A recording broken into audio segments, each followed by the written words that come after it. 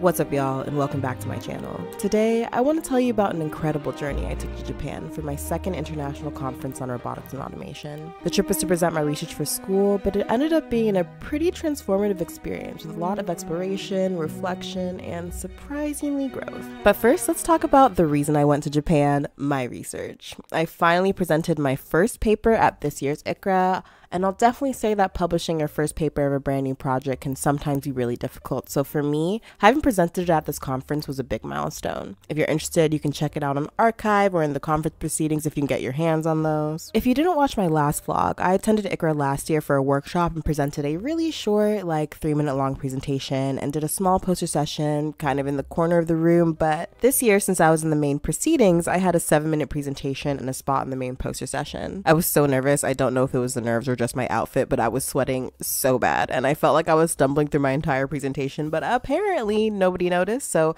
I'm just gonna keep trying to improve my presentation skills. During the presentation and the poster session, people came up to me with some really good questions, and that made me realize that extensions of and collaborations on this topic are much more possible than I thought. 1 paper this year, 10 next year, am I right? Now you know I gotta do a room tour. I stayed at the hotel that was connected to the conference and got a really nice suite. My sister came with me and she stayed in the front living room while I stayed in the main bedroom, but there was still a ton of space. And I must say the views at every point in the day were absolutely immaculate. Even at night, this Ferris wheel called the Cosmo Clock gave a really dope vibe, and the sunrises were just absolutely gorgeous. The only bad thing about staying here was how good the room service was, to the point where we only had a few Japanese meals out in Japan. I did have some ramen at the airport on the way back, which was bomb, but I didn't even get sushi. Next time though, because after this trip, I am definitely coming back. Yes, honey. Again, here's the map. Tokyo is pink. The day before my presentation, we took a bus tour from Tokyo to Mount Fuji. On the bus ride, we learned a lot about Japanese history and culture, and we had a very clear view of Mount Fuji already. It really felt like this trip was meant to be, because it apparently isn't common to have such a clear view of Mount Fuji on these tours, and these views were just the beginning. Our first stop was Mount Fuji's 5th station, where we got an up-close view of the volcano and obviously stopped at the gift shop. There were a lot of cool souvenirs, but we ended up getting these little bells from the tour and these little cute fan-style postcards before heading to the next stop. After that, we stopped for a traditional lunch, which was delicious, and that ended with a short drum performance.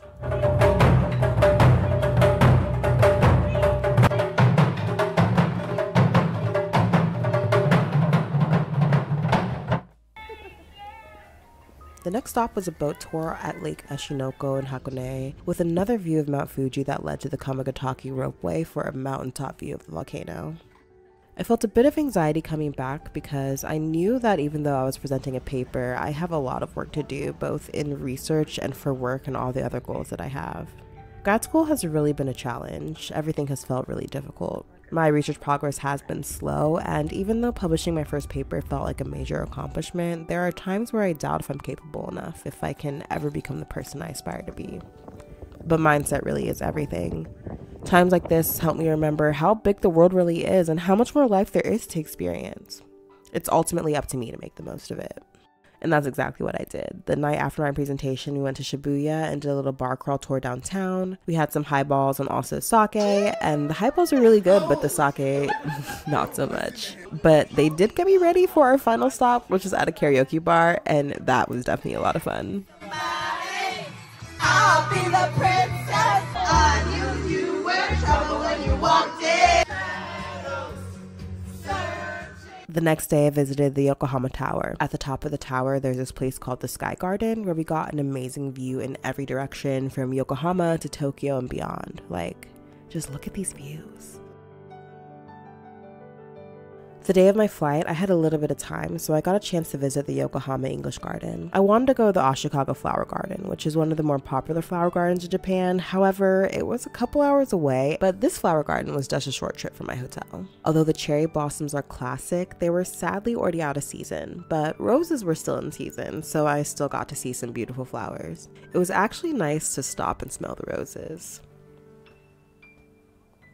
I think the one lesson I learned on this trip is simply the importance of balance.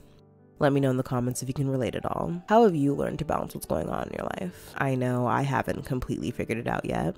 But that's it for this vlog. If you enjoyed it, please like, comment, and subscribe. Follow me on IG if you want. My story is really where it's at because I don't really be posting like that. I hope I'll see y'all on the next one. Later.